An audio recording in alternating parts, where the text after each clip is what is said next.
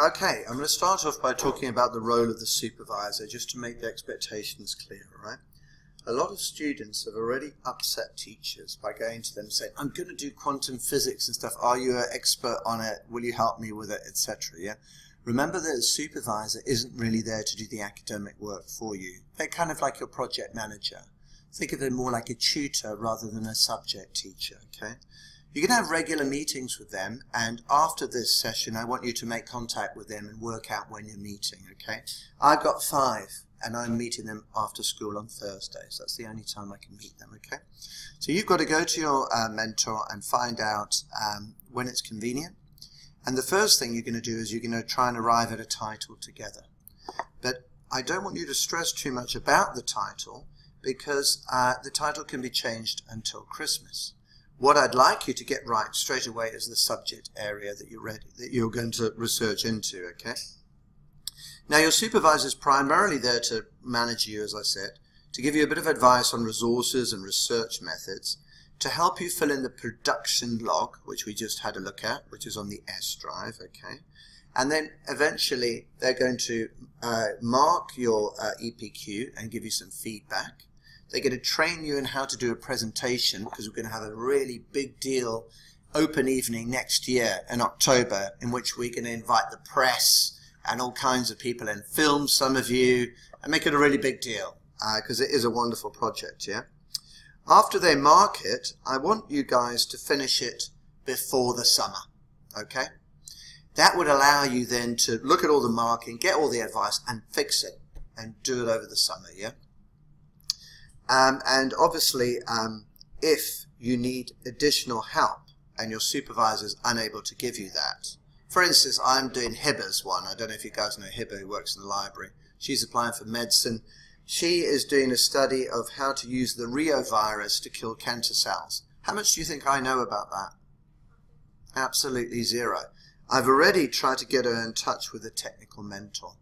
So it might be the case that you need to get a technical expert. And that is somebody that could be a parent's friend, it could be another teacher in the school, it could be someone from a university, it doesn't matter who. So if you're doing something like nanotechnology, string theory, quantum mechanics or something like that, you might need somebody else, okay? And that's perfectly legal within the course. That's called a technical mentor. So the supervisor will never chase you or conduct research for you or do the plan for you or fix up the project for you. Okay, it is an independent project, okay? Production log that we've talked about already. What I want you guys to know, though, is the production log is as important as the project. So, the first thing to do now is to get a nice hardback book and to start keeping a diary. Because when you start filling out the production log, it's going to ask you about the different stages of the project, okay?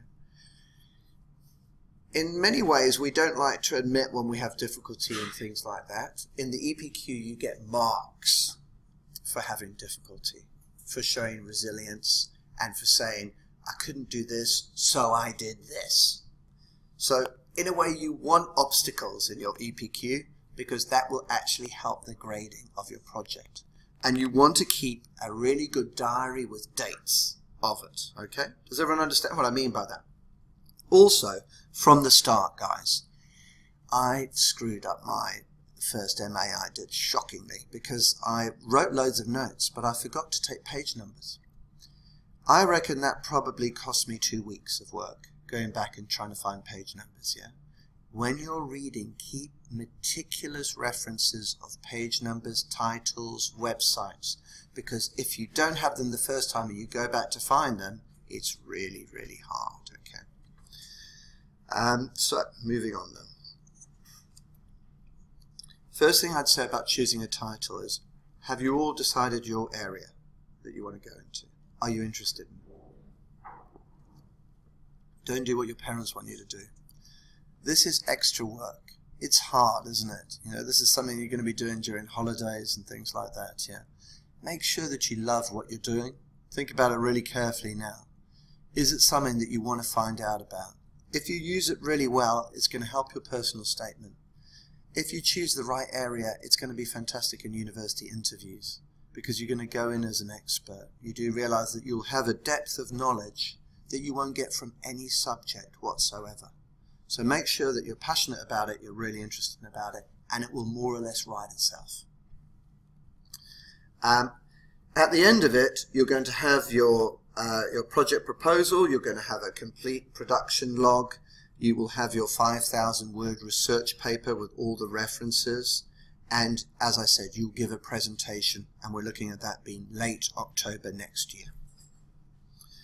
You'll also have to write a review and reflection section, and that will be the last section of your production log, where you actually look at and evaluate your performance during the project. Okay, so it's quite a lot of elements to it here, and it is quite a complicated thing with quite a lot of paperwork. So you need to stay on top of it and not fall behind. So you need to remember you're going to research deeply. Okay, I'm looking into getting us research database access. So I'm hoping that we can get EBSCO and JSTOR. Those are the two biggest databases in the world, and they're proper scientific, or in your case, James, you're looking at maybe philosophy or something like that. They will have journals, periodicals. And what I want you guys to realize is that when you start to look at periodicals and academic journals, they begin with an abstract. Have any of you seen that before? So the first thing that you could do now is start to use Google Scholar. Have any of you used it before? It's really simple. You just change the search to Google Scholar. You could watch a 5-minute YouTube video of how to do it. I will show you next term, but get going now. If you look at proper academic articles, you'll see they begin with an abstract, which is, say, a 300 to 500 word summary of what the research does. That will save you a great deal of time, because you can click through all the different papers, and then you'll find the one that you want, you know, and it'll say, in this research, I'm doing this, I'm trying to find out this, etc., etc., and that will help you, okay? I've talked about your research diary, so get cracking on that straight away. Now, what we're going to do today is mainly about how to come up with an appropriate title, and I'm hoping that you've all started on that. After today, you will go and see your supervisor, and you will fill out Part A of the production log. That is your proposed title. You'll speak to your supervisor, and your supervisor will fill out Part B. That is the bit that gives you advice. Then you'll fill out Part C, which is just, after speaking to my supervisor, I'm confirmed the title, I like it, etc. Or, after speaking to my supervisor, I've decided to change my title to the following. Okay? Everyone got that? What makes a good question, guys?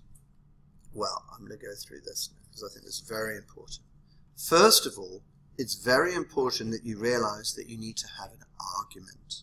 Okay? It should never be a mass of information. And for it to have an argument, you will need to have a thesis, which means an argument, a way of seeing things, and a counter-thesis. Now, it may be that you even have 3 different points of view. But think to yourself now, why don't you have a quick talk with one another, speak to each other about what you're doing. Do you have 1 or more points of view that you can argue? Have a quick chat. We better move on. Can I hear from you then, a couple of you? Do you feel that you've got an argument? You feel like you've got an argument. It's absolutely vital. I think the mathematics and science ones are harder to come up with a title. But if you're doing something in the realm of, you know, English or PE or history or psychology, it's usually quite easy to come up with a title. I'll give you an example of the famous debate, nature-nurture. That is one that I see come out a great deal. Some of the best EPQs I've read are where people say, look at criminality. And they say, are we born criminals, or does society make you a criminal? So you want to choose an area where there are very clearly different points of view which you can look at next to each other and argue. Okay, that's absolutely crucial. Remember that you are answering a question. You have to have an argument, okay? And the next thing to do is to make sure that you can draw conclusions from your question, because you have to have some kind of ending where you make up your mind, okay? And the next thing is, do you have evidence? And that's very, very important. So that might be the first things you want to start doing with your supervisor now, is work out, do you have enough research material? Have you chosen something so weird that there's nothing academic? You can't just go on Wikipedia and go on, random Google searches. This needs to be proper, recognized research by scientists, by top historians, by top academics, okay? It can't be just your mate's opinion or your dad's, yeah? So just make sure that you have enough evidence. Is there data there for you? Okay, and that's what I'm saying here. Is this evidence valid and reliable? Well, you're going to get a lot of marks if you're able to critique some of the evidence. I mean, some of you may know that there are lots of scientific studies that are actually really bad and that you can critique, okay? So have a look at the evidence. One of the key skills you'll be looking at is how valid and how reliable it is, okay? Make sure that your question isn't a simple yes-no answer, okay? You want it to be a gray area that can be seen from a number of, different ways. You don't want to have a question that just has a simple answer. Otherwise, you won't have stages. You're looking for a multi-layered argument, okay? Most important of all, guys, obviously, is the idea that the majority of the essay needs to be analysis and not description. And I'm going to show you how to do that. And also, you need to make sure that it covers all areas of the AOs. That's the different assessment criteria, which I'll introduce you to in a moment. Here are the AOs, guys. AO1, which is manage, okay? This is to do with how well you actually achieve what you say you're going to do. Very soon we're going to write a timeline. And you're going to have to plan your whole life and all your commitments, your rugby matches, your family holidays and stuff, and look and say, how am I going to finish this before October? That will be graded primarily through your production log, won't it? And your research diary. Your use of resources, which we've talked about, is making sure that you're using high-level stuff, yeah, and that you footnote and reference and have bibliographies. AO3 is the develop and realize bit of it, and again, this is problem-solving, decision-making, etc. A lot of that will come from your production log. And AO4 is where you evaluate all aspects of the extended project at the end, okay? And also that takes into account your presentation as well. So you can see there are a lot of different skills that they're looking.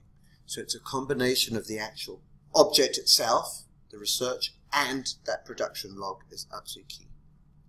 Right. This is probably the most important slide, okay? You do not want the majority of the EPQ to be description. It would be considered a low-level skill. Also, you need to think, is it obvious from the question what you're talking about? So you need to have a clear focus, okay? A lot of people have come to me and said, I'm going to do an EPQ on fashion. Any kind of reaction to that? It's ridiculous, isn't it? Absolutely ridiculous, yeah? Some people have written, they're going to look at, we'll look at some titles in a minute, but some people said that they're going to evaluate the overall performance of 3 American presidents. Think that's possible?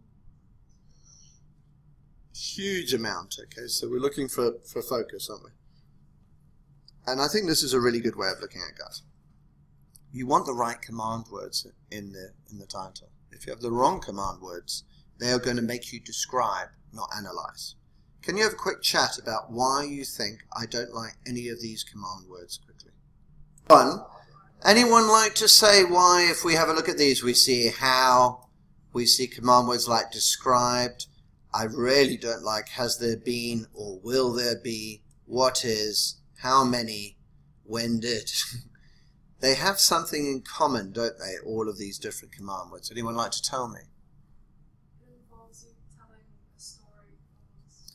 We all know, if from our history and English essays and things like that, that telling a story is the worst thing, isn't it? That doesn't mean that you don't give information, but it's what you do with the information. And this is just giving information. So there's always an element of showing knowledge being important, but obviously other skills, and in particular skills of analysis, are much, much more important, are they not? So, have a quick look again. I'm going to ask you the same question. Why are these good command words? Have a quick chat about that. Okay, let's have a look at these then. So we've got to what extent, how far, I think those are quite similar, aren't they? Why do we like those command words? It's already eliciting an argument within the title. So it demands an argument. What kind of argument? What kind of skills are you going to need to show in those? What's that? Ah, you weren't putting your hand up. I wanted you to see that this asks for judgment. It asks for you to make a measurement, doesn't it? Yeah? So this is already going to be higher level skills of evaluation, isn't it? Assess is always a good command word. And significance is a great word, isn't it? Why is that?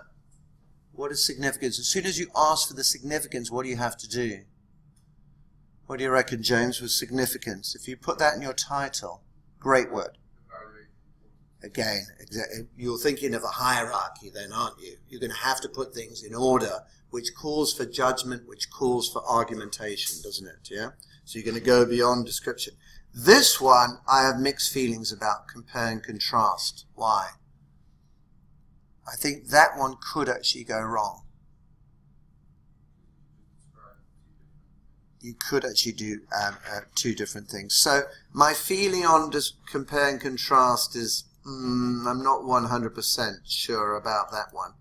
And then these command words are always good. Analyze and evaluate are very good ones. Okay. Exposition is the idea of a comprehensive description and explanation of an idea. There is nothing wrong with some exposition in an EPQ. One of the best ones I marked was by a girl who did a study into epigenetics. Okay. Epigenetics is a fascinating area of biology where they actually study how the experiences of your parents can actually be passed biologically to you. Fascinating idea. So do you remember I told you about the nature-nurture debate? This adds another layer of complication because she did a study into psychopaths. Some people obviously will argue that psychopaths are genetic. Okay? Other people argue they're socially manufactured. Epigenetics gives you another argument. Of course, it's so complicated that you have to have some exposition, don't you? So you can have exposition as long as you apply and argue and analyze later. So analysis is always going to get you more marks than exposition because if we look at analysis, it is about taking things apart and looking at structures, isn't it? Being logical, which is actually a key element of deductive reasoning and logic, okay? Bloom's taxonomy, anyone come across this before? I never teach a lesson without thinking about this, guys, yeah? I always think to myself, you know, I'm a literature teacher, so I always think, I need the kids to know the plot, don't I? But that's really low-level stuff, isn't it? What I want in a good lesson is to end up here at some point, okay? So, evaluation, synthesis, analysis, and application. These are very much higher-order skills. So, in your project, you want to end up with evaluation. Synthesis is when you take things from many different places, you bring them together, you synthesize them. Analysis is breaking down, synthesis is bringing together. Application is when you take the theory and you show that you are able to transfer it into a different situation. Why am I telling you this, do you think? What I want you to do straight away. Exactly. How are you going to show these skills in your EPQ instead of just give me loads of information and detail? Okay? So knowledge is very important, no doubt. You'll notice knowledge is at the bottom. You have to have it, don't you? But actually learning things and knowing things is not a high-level skill. Have a look at our lovely EPQ titles over there. Can I ask you for, say, about 8 or 10 minutes to look at them and critique them, okay, amongst yourselves? Okay, guys, let's go through, or we won't have time, okay? We'll do them quite quickly. I think some of them we can dismiss quite quickly, don't you? What about the movies? Yeah. I think straight away that the idea that, you know, the question just has a yes-no answer. Can movies affect people? It's very weak indeed, isn't it? Analyze the reasons for political instability. What do you think of that, James? Would you do it yourself? Yeah, and arguably, I mean, 20 years is quite a long time as well, isn't it? You know, that might be a tough one, okay? I'd probably go for one major event or something along those lines, okay? What about what makes a public sector worker? Any comments on that? Too broad. Absolutely ridiculous. Doesn't even say where. You know what I mean? Can you imagine like how many different public sector workers there are in different countries, etc.? Has Britain changed over the past 50 years? This is one that was actually sent to me. It's just such a ridiculous one, isn't it? Because clearly it has. Otherwise it would be identical, wouldn't it? Evaluate the contribution made by civilians in the Vietnam War. May not be enough, yeah. You'd have to check your sources. If there was enough, then I think that that would be okay. What about you guys? You might, because your argument would be actually civilians are not really taken into previous accounts of the Vietnam War, have neglected them, etc. Okay. I mean, a very interesting one that I read was a student who focused on how important Indian soldiers were in the First World War. You know, that's something that's often been left out, isn't it? And so that kind of one is fascinating, where you go and you find new sources, etc. This is the president's one. I've already said I don't like this one because you're going to have to look at Lincoln, Roosevelt, and Reagan, all different eras. It's just too much, isn't it? That's like a PhD. How do computers affect teenagers? It's too general, isn't it?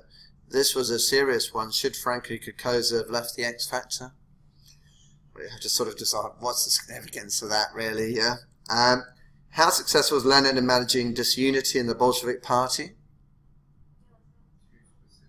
You think it's too specific? I think you could probably do it, James. I think you could probably do it, because how successful would call for judgment, wouldn't it? Okay, that is actually quite a lot, 1917 to 1921. I think you could probably get away with that. What about this one? Ethnicity and social class have always affected women's lives more than gender. Don't like it? What about the one Ghana, the independence achieved?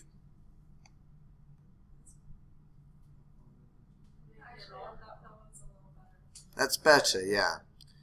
What about to what extent does completing EPQ prepare 17, 18-year-olds for researching at university? Data? Data? Research? It would become assertion, wouldn't it? It would become, you know, like I think this, I think that, or, you know, such and such opinion is, etc. I suspect there hasn't been enough data into it. You can sometimes be very clever. You know, IB, for instance, I think is much better than A-levels for preparing kids for university, and that's why we're doing the EPQ now. And I think you could probably see that. There would be data showing that students who did IB do better at university because they do the extended essay, which is a 5,000-word, heavily researched academic paper. What does that sound like? The EPQ. So sometimes you might be able to argue that there's similarities in your data, for instance, okay? Right, I'll move through those quickly because we've looked at those. And, right, so this is what the first piece of paper looks like. If anyone wants to save the production log from me now, you can, all right? So this is the candidate proposal. Notice it says working title, and then my initial resources will be the course of study or areas of personal interest to which the topic relates, and my intended product, okay? So I don't think anyone here is doing an artifact, are you? Is anyone making something or doing something like that, no? You can do that, yeah, that is possible. But I think we're all going for the 5,000-word research paper, aren't we? Okay, so you'd fill this bit in. That's what you need to do, and you need to give that to your supervisor, okay? They then will fill in part B. And you see the pattern? They have to show that it is outside the main course of study. You've all made sure that you're not doing something that you've done in class. Is that right, yeah? So it can actually be something you've covered in the curriculum, as long as you can demonstrate that you're extending well beyond it, All right?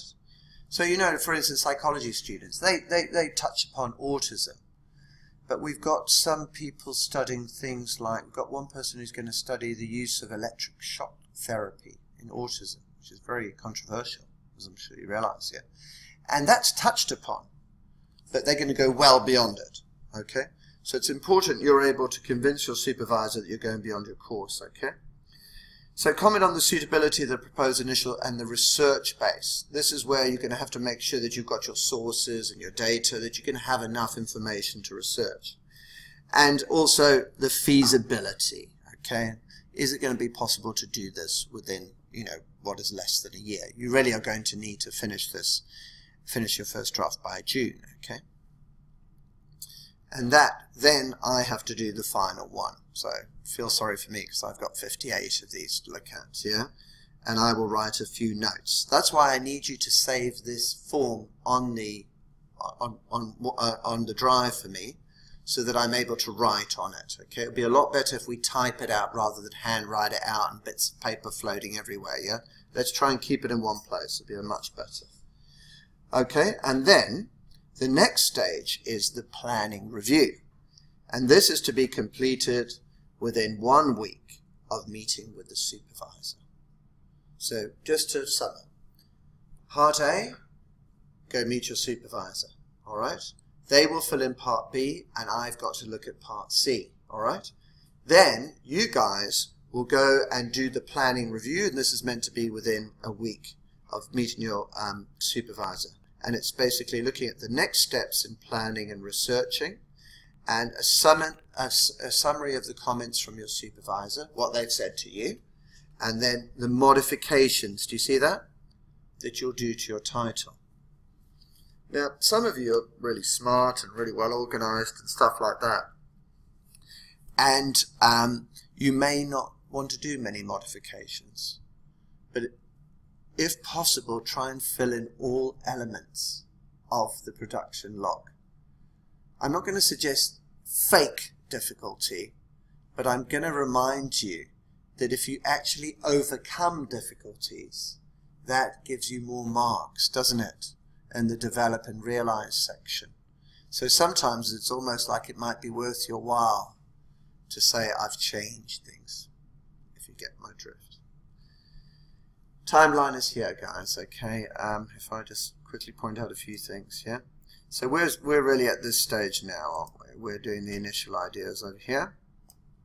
Planning review, we want by the end of this month, don't we, okay? And then the midterm review, this is the next big section. Midterm review is where you will lock in your title, okay? So that's something you'll decide with your supervisor. I'm going to ask all supervisors to have this piece of paperwork done by January. So what are you doing in the meantime between these dates then? Mainly researching, thinking things through, beginning the plan, thinking about the structure, note-taking, having a really good diary that keeps a record of the different directions that you went in. Okay? Then obviously you'll get, the next big one will be the feedback in June, and then over the summer you want to draft it, don't you? The final draft will be end of September, and then we'll look to do our presentations in mid-October, and then after that you will hand it in and complete all the summary and reflection, etc. So any questions about that? Does that timeline look quite clear? Yeah? So what about me in year 13? In year 13 it's completely differently. We're aiming for you to have finished everything by February. Okay, so it's a tight one, okay? I haven't done a timeline for that because we've said in year 13 the students just need to get down to it. So really, if I were you now, I would have your midterm review done by, say, early November. First draft in, I'd say, before Christmas, or maybe just after in January, and finishing up in February. You do not want it to interfere with your A2 exams. That's what I will say to you guys, is that especially the year 12s here, that you guys are all doing 2.5, 3 hour exams now. And you've gone back to old A-levels that I did. You've got 2 years of work. The exams are going to be much harder than they used to be. There's a lot more studying. So we don't want anything interfering with them. I don't ever want to pretend that that the EPQ is as important as A-levels. It isn't. Okay, it's window dressing, isn't it? At the end of the day, it's decoration. The A-levels always have to take priority. Okay, and I guess that's it for me for today.